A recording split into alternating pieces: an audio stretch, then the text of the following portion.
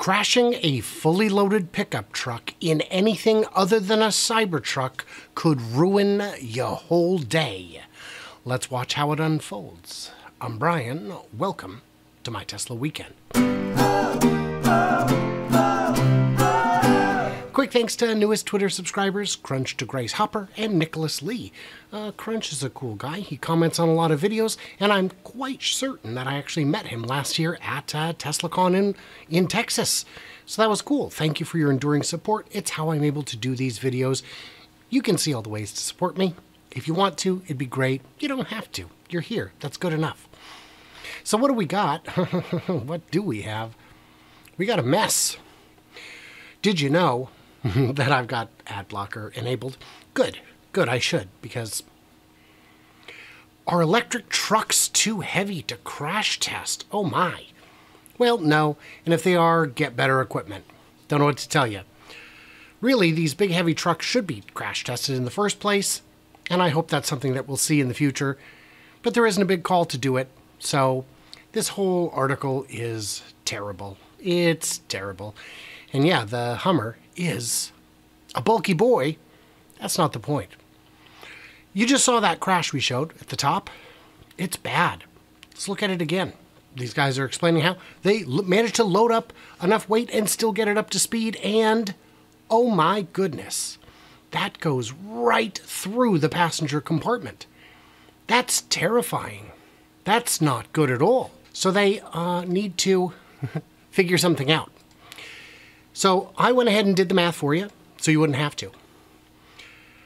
Interestingly, this article by SAE goes into what the stainless steel is likely to be and how it works and how it's actually the real deal. The ultra hard, the cold rolling it, makes it harder. Not stronger, just harder.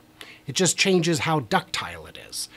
It cannot make it more, cannot impart more tensile strength than it actually has. But by cold rolling it, you can decrease the amount of give it has before it snaps. It's fine. This article is actually quite complimentary to it. Some are not. We'll get to those too. So have you seen these crashes before? Look at this poor thing. This truck hit the guardrail and his boat came right through him.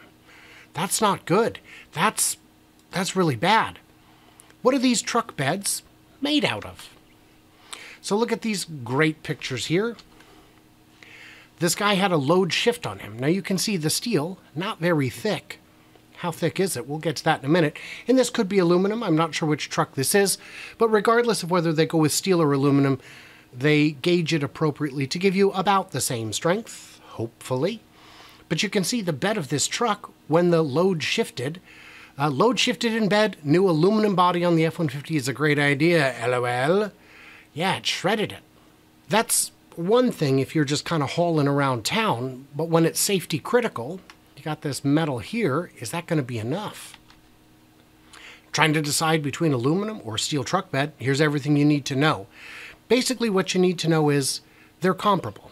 The aluminum is lighter and a little bit more expensive, but it gives you the same strength, because they rate it to about the same strength. You're going to have a little bit less maintenance with the aluminum than the steel, because when it scratches, it's not going to rust in the same way that aluminum corrodes. Aluminum just pits a little bit, but you don't lose the structural integrity entirely. Aluminum does develop a coating that kind of protects itself, except in the harshest of conditions. But the thing about a truck bed is it's designed to hold the weight in one direction down. A little bit on the sides, but mostly just keep it from going too far down. You know, gravity. So what is the thickness? What is the gauge of steel on a truck? Well, I looked and I found all kinds of answers ranging from 16 to 20 gauge. But you've knocked on a truck bed before, surely. We all have. Haven't we? I hope we have. So what I did is I looked up what 18 gauge is. And there's a whole chart, this whole sheet metal chart here. So 16 to 18, we're talking 1.2 to 1.5 millimeters. So for perspective, the thickness of a penny, of a dime, here's a dime, That's how thick it is. That's about the thickness of, actually I think this is 1.35. Let me double check. Yeah, 1.35. Move it over here. So we'll come back to that in a second. This is 1.35. Maybe I'll zoom in, who knows. Conversely, the thickness of a Cybertruck is 3 millimeters, which is this thick.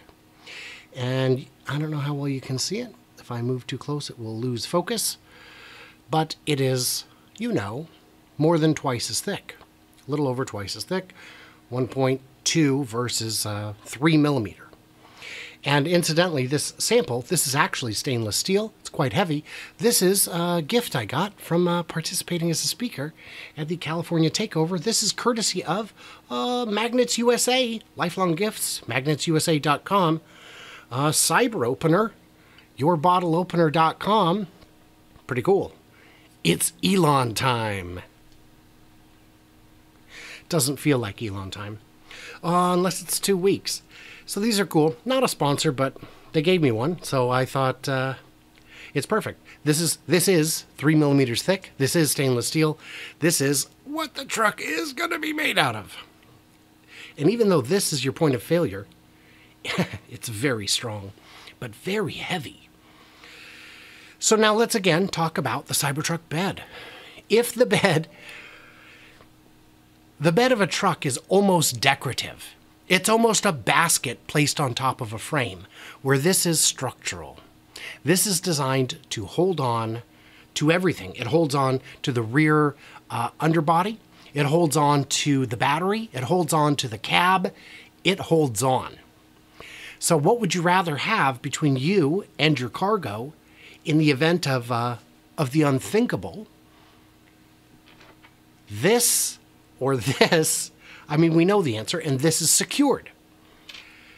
If they make a commercial showing, a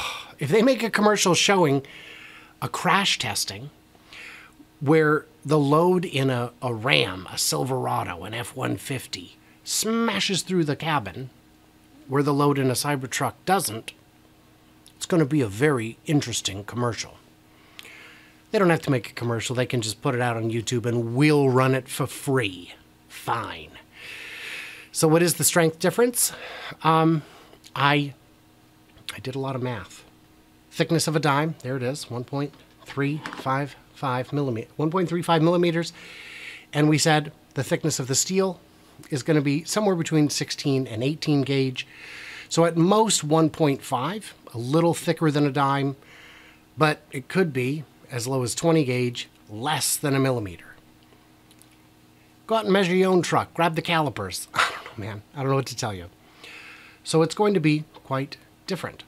So what did we say here? Yeah, there's the thickness. And this is a great article. Stamping Simulation, Sheet Metal Engineering on Demand. This article is very critical of the design of it entirely. They don't like it. They're saying, well, forming stainless steel is actually not that unusual because the DeLorean did it. But the DeLorean did it with something very thin. If you tried to stamp stainless this hard, it would be very hard on the equipment. Surely even they know that. Come on. There was something valuable, and here you can see where they're talking, they actually show math. They show the hardness levels and where the break-off points are. And again, you can't increase the tensile strength. You can only shift where that line is by rolling it. And yeah, you can form it. They say, well, exhaust is formed stainless. Yeah, but it's different. And you know that. You know better. So yeah, in conclusion, it greatly increases the strength, but it also greatly increases the weight. Hopefully that trade-off works. So the math we discussed, and I did go through all the math, but what it comes up with is 3 millimeter stainless is going to get you 600 megapascals of tensile strength, while the 1.2 millimeter medium grade carbon steel is going to be at 180 megapascals, which means we're looking at more than 3 times the strength. If an 1,800 pound load would go through the bed of your truck and into your cabin, it would have to be 6,000 pounds to make the same failure in a Cybertruck. It's literally 3 times stronger. It is not coming through. If it's coming through, it would have gone through a tank. Because this is kind of a tank, and I'm increasingly concerned that it's going to weigh as much as a tank, because that is a very real consideration. What did I miss? What did I misunderstand? Leave it in the comments. Surely someone out there knows more about cold-rolled steel, about tensile strength, who can find better examples of crashes and whatnot that might concern us, might inform us, might share with us some things we didn't know. Subscribe, like, do the usual. You know what you got to do. And for everybody else, stay tuned, stay juicy, and I cannot wait to hear from you clever robots on the next one.